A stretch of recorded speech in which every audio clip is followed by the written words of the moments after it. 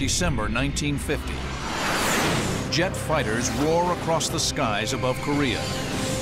For half a century, dogfights have been won or lost with propeller planes driven by piston engines. Now, for the first time in history, swept-wing fighters with jet engines slug it out at extreme altitudes and near supersonic speeds. American F-86 Sabres head-to-head against the communist MiGs. Their contrails will write a new chapter in the annals of air warfare, in a place called MiG Alley. Experience the battle, dissect the tactics, relive the dogfights.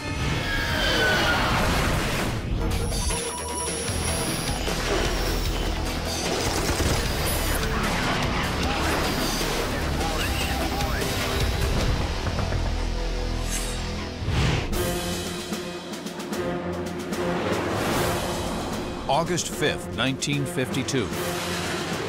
4 U.S. Air Force F-86 Sabres move into the hostile skies of MiG Alley above northwest Korea. For over 2 years, nimble Russian-built MiG-15 fighters have been darting from sanctuaries in China, challenging American bombers and fighters. The Sabre flight is led by Captain Robinson Reisner. His mission is to find the MiGs and kill them.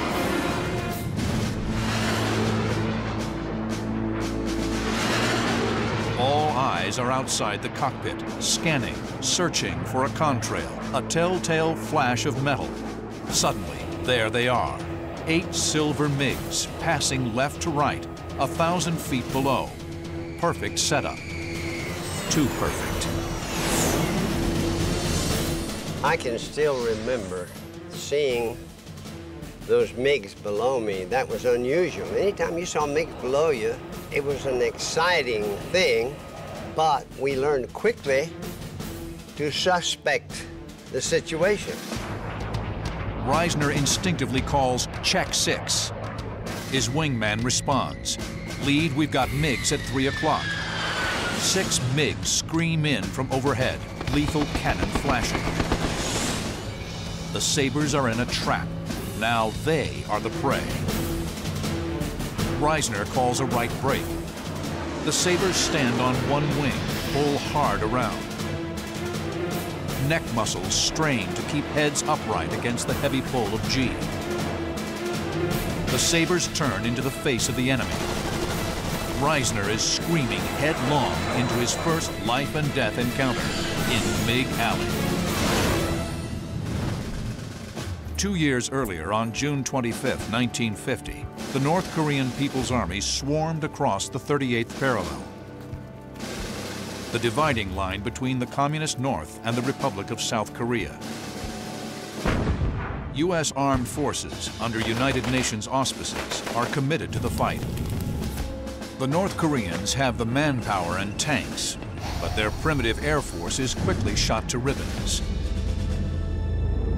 American aircraft are free to roam the skies. Communist troop concentrations and supply lines are relentlessly pounded from the air. It had a great effect because we were able in a lot of circumstances to either curtail or certainly decrease the amount of enemy army activity.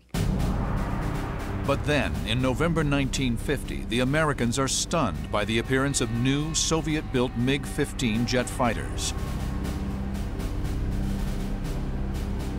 With a top speed of 670 miles per hour, the MiG is 100 miles per hour faster than older F-80 and F-84 jets in Korea.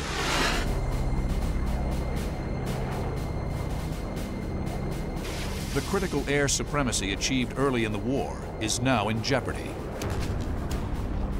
The MiG was built as a point interceptor. It was light, it had a lighter wing loading, it didn't carry as much fuel, which limited the range, but made it very good for climbing purposes and turning purposes. It was optimized to shoot down B-29s. That's why it had the heavy cannon armament that it did, 223 millimeters and a 37 millimeter. The cannon was really a surprising weapon. If the guy was within about 700 or 800 feet behind you and he fired it, you could feel the vibration in your rudder pedals. When that happened to you, you knew you better do something pretty quick, left or right, but don't stay where you are. The MiG-15s dash from bases in China, just across the North Korean border. Any aircraft venturing into a 6,000 square mile slice of airspace above Northwest Korea is vulnerable. American airmen call it MiG Alley. It is here that the fiercest air battles of the Korean War will be etched across the cold blue sky. The U.S. Air Force rushes the 4th Fighter Interceptor Wing to Korea. The 4th is equipped with the new F-86A Saberjet. It is the only airplane in the Western arsenal that approaches the MiG's capabilities. The F-86 was my very favorite plane that I've ever flown, which I used to kiddingly call my little sports car. The F-86 was a pure fighter. It was not intended to intercept or shoot down enemy bombers, but it was meant to take on enemy fighters, destroy them, and achieve air superiority. The Sabre is a strong, maneuverable, and stable gun platform, the very qualities needed in a good fighter aircraft. Although the Sabre is slightly faster in the crucial areas of rate of climb and altitude, the MiG is superior. That's assuming that you got the same pilots operating both of them. One of the main things that we enjoyed over the communist aircraft was that our pilots were better trained and we had better tactics eventually. F-86s launched their first combat air patrols into MiG Alley in December 1950. Captain Bruce Hinton takes first blood for the Sabre on December 17th. The F-86s do well. But there are 400 MiGs based across the Yalu. In 1950, there are fewer than 50 Sabres in Korea. Even though outnumbered, the experience and esprit of the Sabre pilots makes the critical difference in MiG Alley. It's called flight suit attitude. Robbie Reisner has it. Arriving in Korea in the spring of 1952, Reisner's flying skills are quickly recognized. He soon advances to flight lead status. Today, in MiG Alley, Reisner's Sabre flight has just been jumped by 8 MiG-15s. They normally had high escort. My wingman called out. We had more MiGs coming in on our 3 o'clock position, making a pass on us. The MiGs are higher and have the speed advantage. If the Sabres continue straight and level, they present broadside targets to the MiGs. If they turn left, the MiGs will attack from the rear. Reisner's only option is to turn directly into the attackers, presenting a smaller cross-section while forcing the MiGs to overshoot. Reisner calls a hard break into the MiGs. Being a typical fighter pilot, flying that wonderful F-86, we weren't really concerned about these guys. We didn't want them to hit us, though. So we broke into them, made a high G turn into them. The abrupt maneuver derails the ambush. 2 MiGs overshoot and streak by.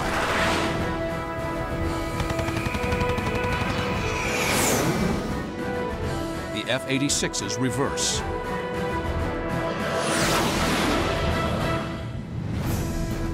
As the MiGs dive at the Americans, the Sabres make a hard climbing turn directly into them.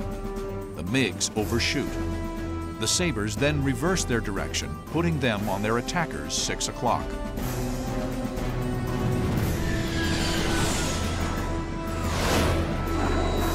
The tables have turned within seconds, the hallmark of jet-age combat in MiG Alley. I took tail-end Charlie because he's the closest one to me. When I put the pepper on the tailpipe, pulled the triggers, he lit up like a Christmas tree.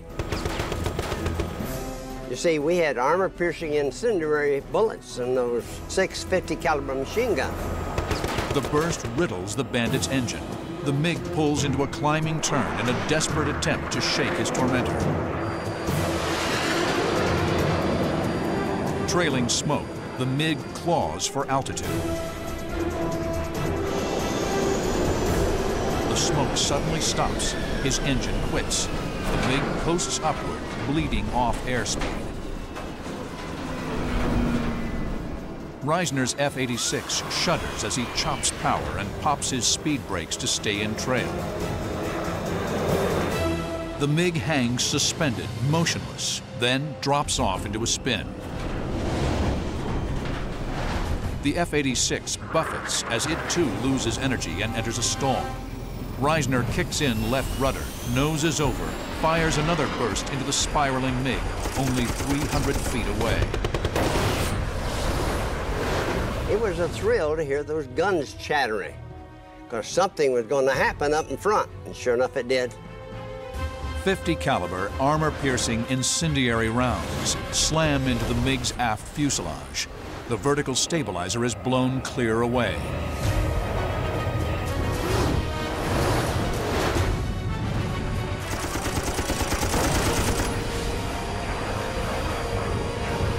The MiG pilot ejects. The fight is over. It is Reisner's first kill. I'll tell you, that was a grand feeling. We were doing what we were assigned to do, and that was to knock every MiG down we could. And that's what I did. This fight is just a prelude. 4 months later, Reisner will lock horns with the best pilot he's ever seen in one of the most heart-stopping encounters of MiG Alley. September 15, 1952. Captain Robbie Reisner is leading a flight of 4 F-86s into MiG Alley. It's 4 months since his first kill. In the effort to maintain air supremacy in the MiG-infested area, the Sabres are escorting F-84 fighter bombers to an industrial area near the mouth of the Yalu River. The mission profile puts Reisner's flight into a protective orbit over what is normally prohibited Chinese airspace, and directly above the largest concentration of MiG airfields in Manchuria. Midway into their protective sweep, the Sabres run into 4 MiGs. The MiGs bank away as if retreating from the area.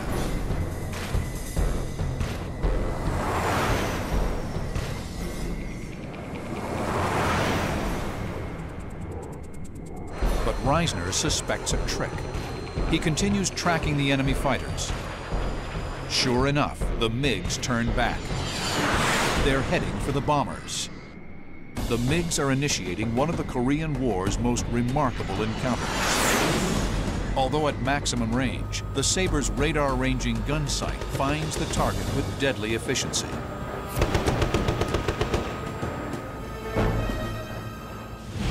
One of the technological advantages that the F-86 had over the MiG, as opposed to aerodynamic features, was that the 86 had a radar-ranging gun sight, and that meant that Sabre pilot could get a fast, accurate tracking solution on a maneuvering enemy target, and it would automatically compensate for the ballistic drop of those 50 caliber rounds.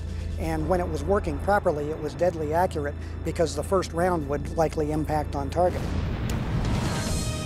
Reisner's machine guns shatter the MiG's canopy.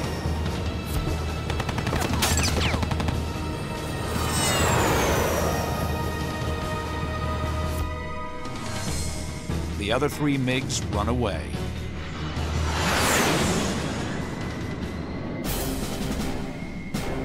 Reisner, covered by his wingman, counters the MiG's turn. Fires another burst. The MiG initiates violent evasive action in an attempt to get Reisner off his tail. He noses over into a dive, rolls inverted, then rolls again. The MiG pilot demonstrates superb mastery of his machine. He will put Reisner's flying skills to the ultimate test. This is a special breed of aviator. When MiGs first encountered Sabres in 1950, they usually made diving attacks from higher altitudes. They rarely maneuvered or turned into the F-86s to fire another burst. This was largely due to the inexperience of the communist pilots, as well as the MiG's limited range. But there was another reason. Moscow and Peking needed to hide the identities of their airmen. The Soviets were using MiG Alley as a clandestine training arena. Russian pilots couldn't fly within 60 miles of UN lines or over the Yellow Sea for fear of being picked up and their true identities revealed. The Russians even strafed one of their own pilots who had parachuted into the ocean.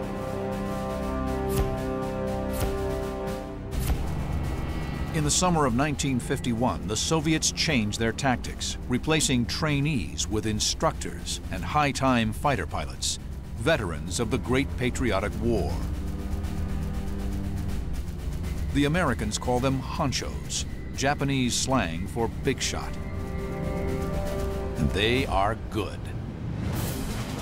Today, Reisner is tangling with a honcho he will never forget. The MiG was so aggressive. He also was so well trained, he did not intend for me to get right behind him and shoot him down.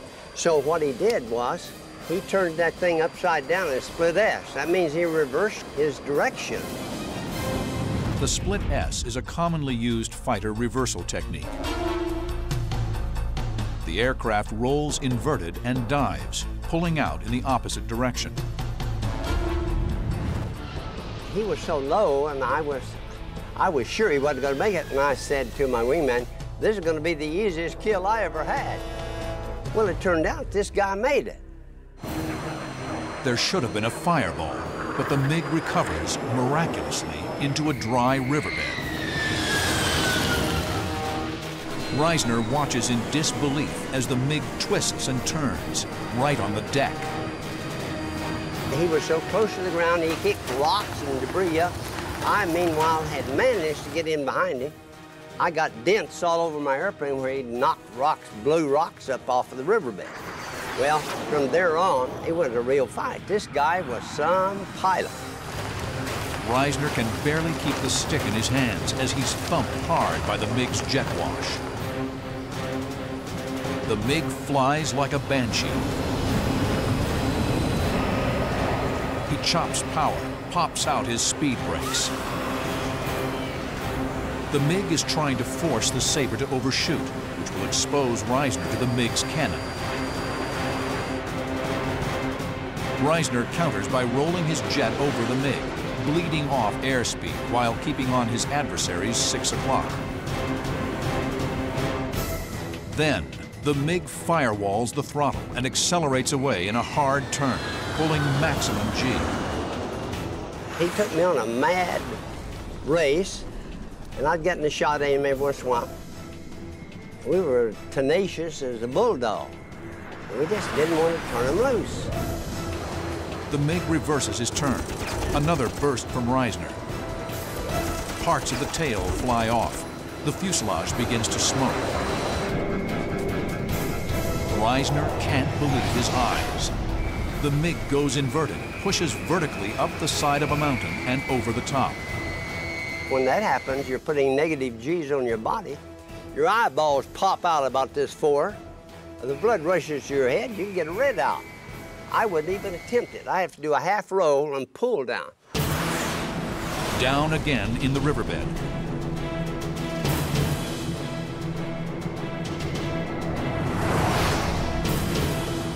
The MiG chops power. Reisner reacts instinctively to slow with the MiG. I coasted right up beside him, wingtip to wingtip. I looked into his cockpit. He looked into my cockpit. He raised his fist and shook it at me, and I thought, man, this is like the movies. But it's not a movie. The MiG suddenly banks to the right. Reisner is snapped back to the moment. Black puffs of anti-aircraft fire fill the sky. The honcho has led them directly over a Chinese airbase. September 15, 1952, a desperate but enormously skilled MiG pilot has led Robbie Reisner and his wingman on a wild, twisting chase all the way to his home base, Tak Tung Kao, 35 miles inside China. Anti-aircraft fire surrounds the Sabres. He was so low, he'd blowing dust off the runway. He must have called ahead and said, shoot these guys off of my tail. My wingman's name was Joe Logan. Then he said, hey, Lee, they're shooting at us. Well, they certainly were. And the guns were shooting from everywhere, and black explosions all around us. But it didn't concern me enough to turn him loose, I'll guarantee. I was behind him, and that's where I was going to stay, and I did. Reisner can't drop low enough for a clean shot. The MiG runs out of options, pulls up sharply into a climbing turn. When he ran out of runway and he pulled up, I was able to get an angle off, which I needed. I hit him heavy. The MiG's wing is shredded by the Sabre's guns. His only chance for survival is to land immediately, forcing or spiking the jet onto the ground, and hope for the best. Reisner has another idea. He never put his gear down. He made a 180-degree turn, and when he was headed back down, it looked like he was going to land beside the runway, not on the runway, in the grass. Well, I poured all my ammunition into him at that time. Every 50 caliber I had was chattering. He never completely leveled off. The MiG slams into the ground and explodes. Hot shards of burning metal and debris slice through a line of parked MiGs. Reisner's wingman exults at the fiery spectacle. And old Joe Logan was so enthusiastic, he said, hey, Lee, you just destroyed their Air Force. What a wonderful sight. The whole engagement has lasted some 5 minutes. The MiG is destroyed, but the mission is far from over. The Sabres must run a gauntlet of deadly radar-controlled anti-aircraft artillery to get across the Yalu and back to home base.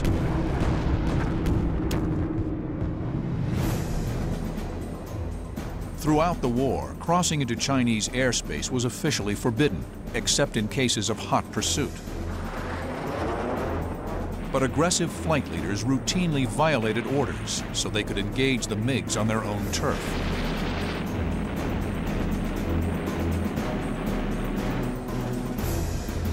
Cruising for MiGs in Manchuria was conducted within a conspiracy of silence. Flight leaders chose wingmen who would play along and keep quiet.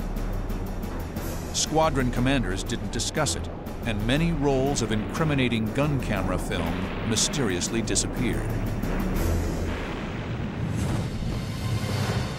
Leaving a trail of flaming MiG wreckage in their wake, Reisner and his wingman turned south, out of China.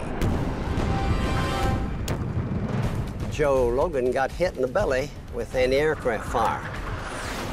He started losing fuel, and I ran over and got under him to check him out. Well, it was evident he was not going to make it because he was really pumping that fuel overboard.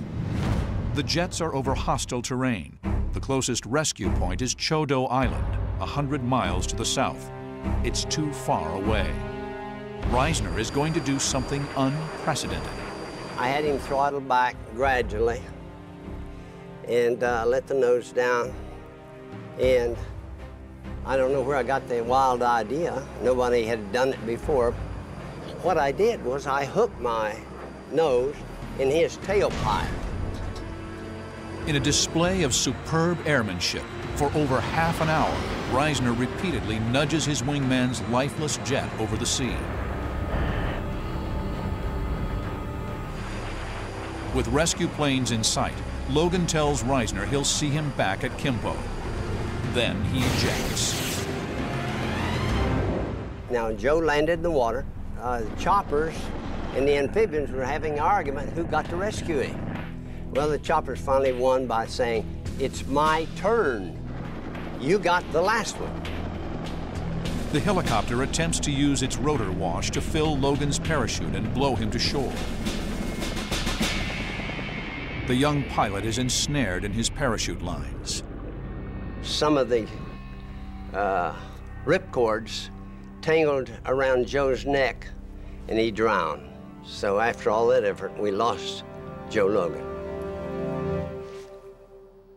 There is a war to be fought. 2 days later, Robbie Reisner scores another kill in MiG Alley. He'll leave Korea with a total of 8 MiGs to his credit.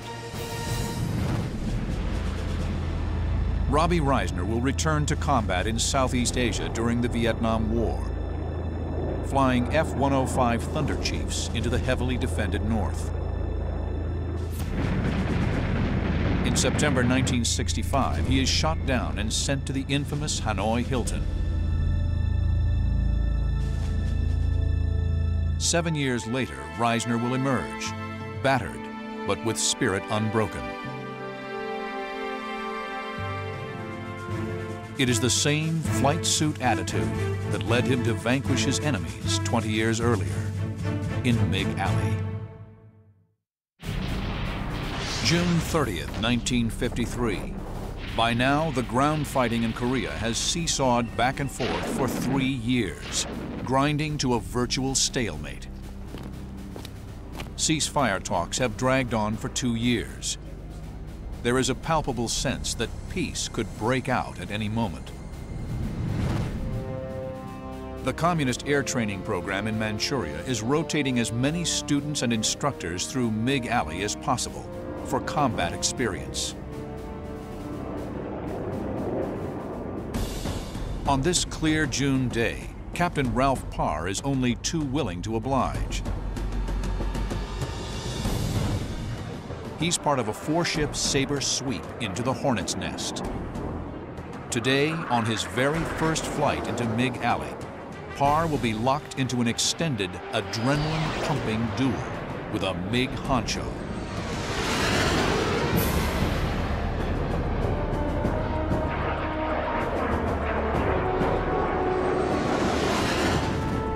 The flight leader is Vermont Gary Garrison, 335th Squadron Commander.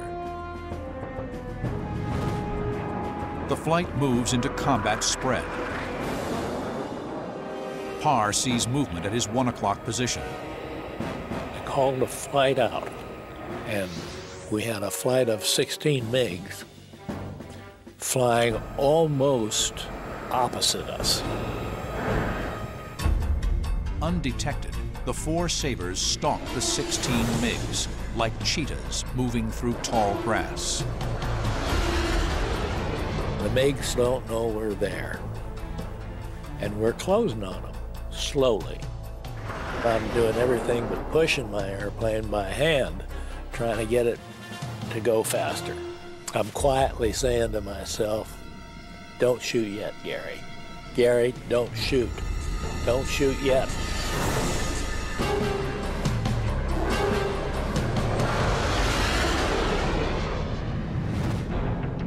Sabre tactics in MiG Alley emphasize the finger 4, 2 pairs of 2 sabers, with each pair or element providing mutual support and protection.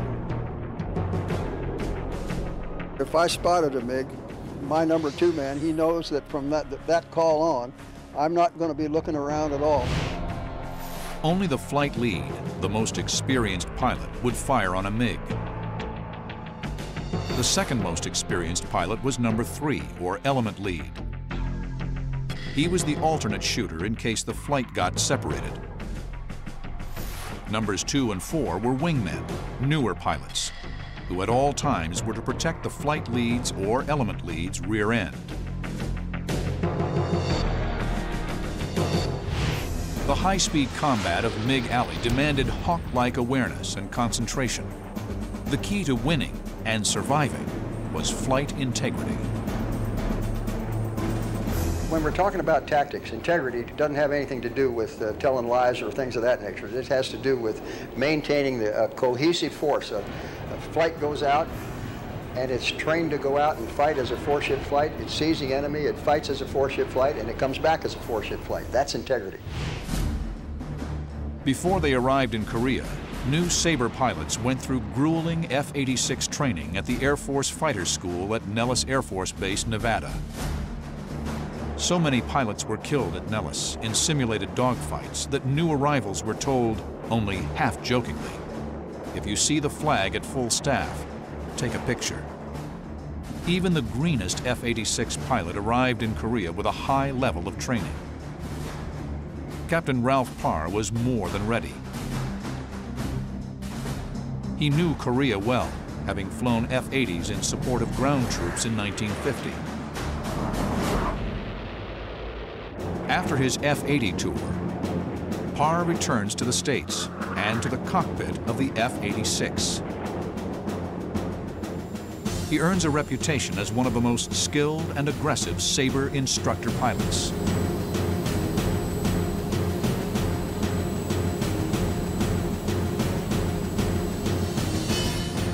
In fighter pilot lingo, Parr is a good stick, and he's champing at the bit to kill MiGs. In the summer of 1953, with the 4th Fighter Wing, Parr will demonstrate his deadly prowess. 4 F-86s are tracking 16 unsuspecting MiGs. Vermont Garrison, the flight leader, is the shooter. Ralph Parr is hoping upon hope that Garrison will hold his fire.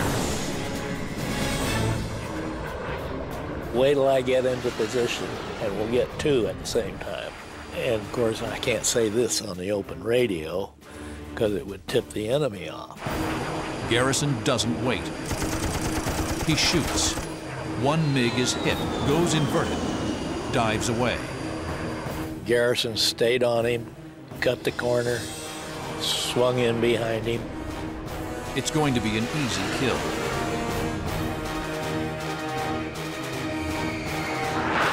Garrison, followed by his wingman, dives after the smoking MiG.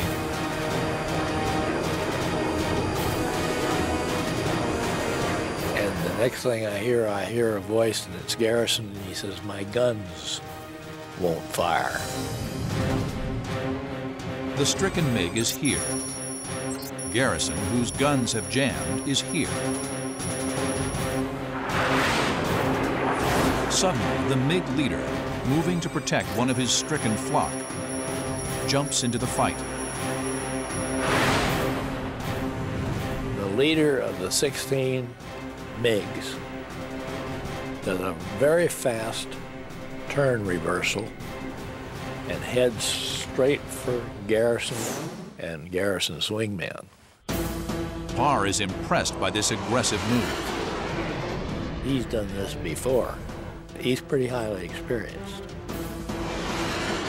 Parr quickly sizes up the situation.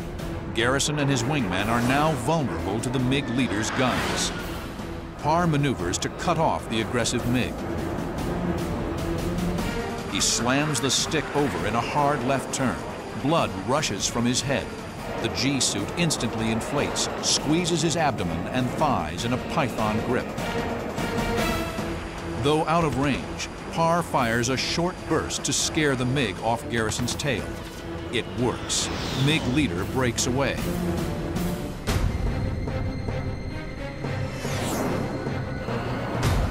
Parr gives chase, maneuvers for a clean shot.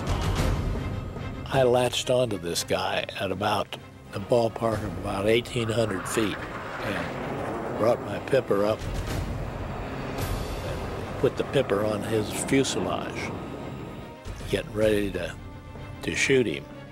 And he started his maneuvering. And we had a dogfight that lasted 6 minutes before the first shot was fired. MiG lead is a honcho and one hell of a pilot.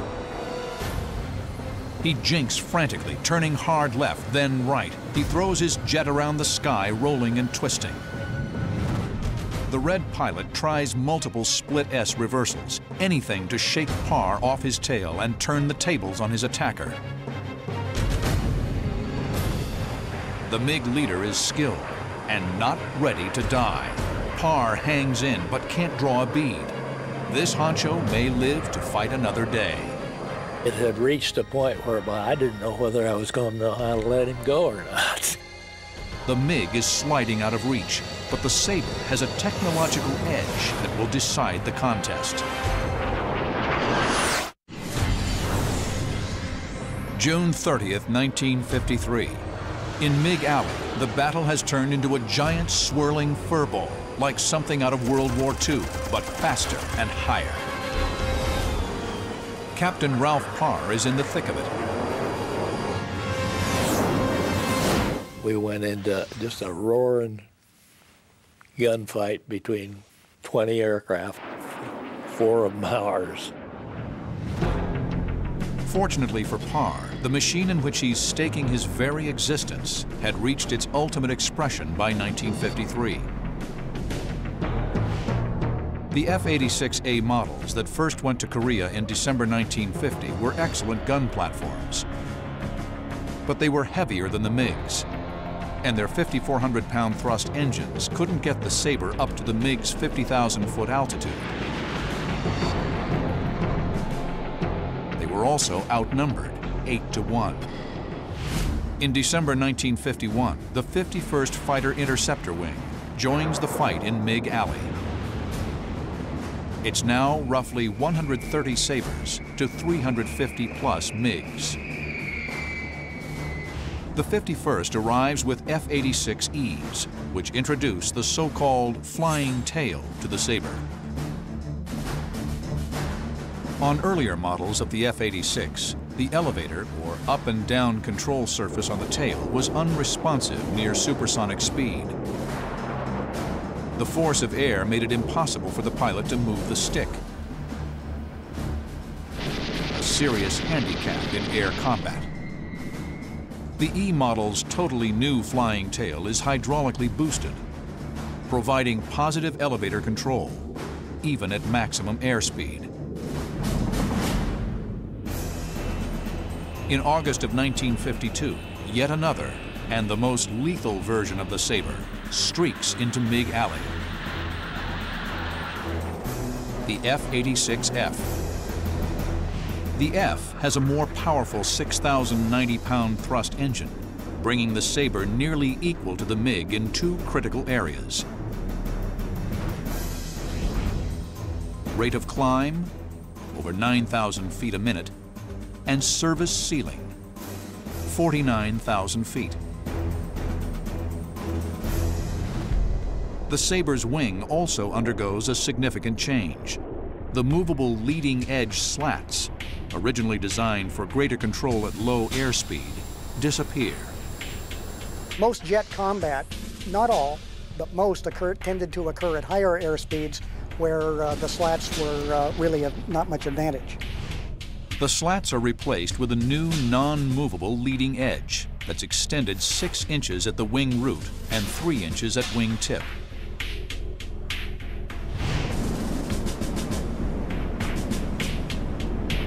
The so-called hard or 6-3 wing increases the Sabre's maneuverability at high speeds.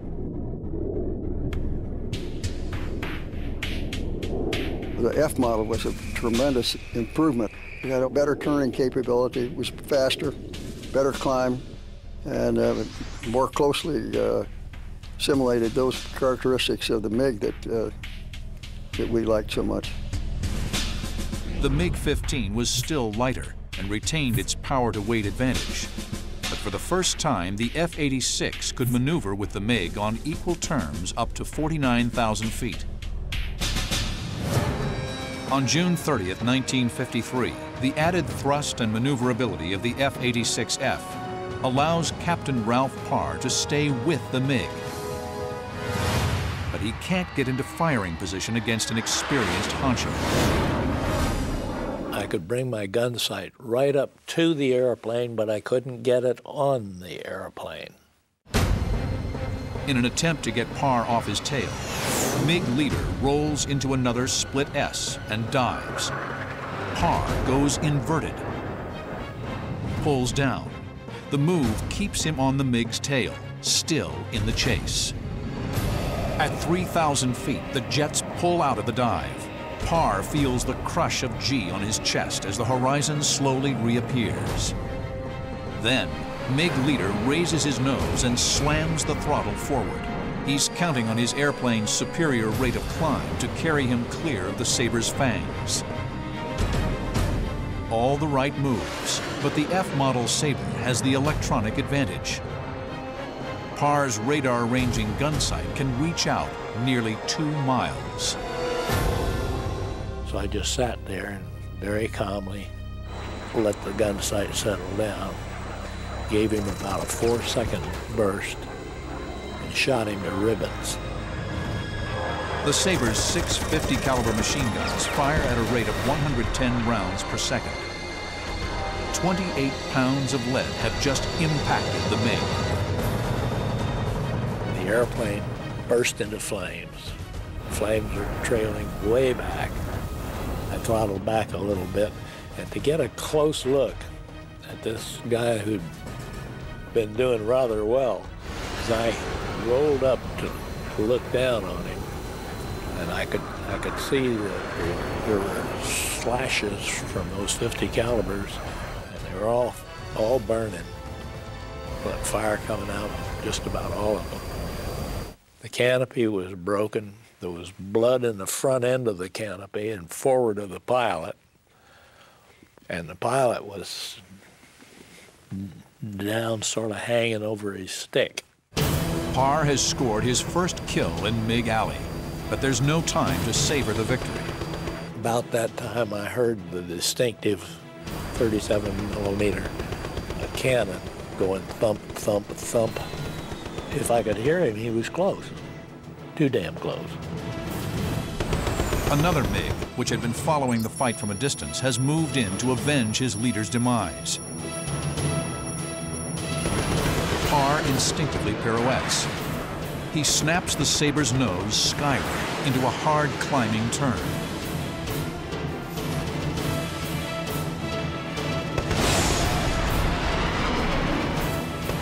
The MiG pilot is surprised. He overshoots. Parr reverses his turn. The MiG is his. Parr's deft maneuver has put him into a good firing position behind his adversary. He turned left about 45 degrees, and when he rolled level, I knocked him out of the sky. I hit him so it couldn't miss. 2 MiGs in rapid succession. Ralph Parr will finish his Saber tour with 10 victories, a double ace, an achievement matched by only 10 other F-86 pilots. Remarkably, he does it in only 30 missions during the last 7 weeks of the war. Parr will stay in the cockpit, winning the Air Force Cross for heroism during the Vietnam War. In Korea, the guns fell silent at midnight, July 27, 1953. The battle lines ended almost exactly where they started. No formal truce officially ended the hostilities. The F-86s scored an impressive record in MiG Alley. Against a loss of 78 of their own, the Sabres shot down almost 560 MiGs, 7-1 in favor of the F-86. In a war without winners, the battle for air superiority in MiG Alley was the only clear victory. The region remains a powder keg to this day. The sound of jets still reverberates through the mountains of the Korean Peninsula. Mach 2 capable F-15s and F-16s now take to the skies once patrolled by the F-86. In the north, MiG-15s have given way to MiG-21s and advanced MiG-29s. Long-range air-to-air missiles are the weapons of choice for these technological wonders. Should war return to Korea, these modern-day adversaries will engage from miles away. They will never face off in flashing dogfights that were the hallmark of MiG Alley.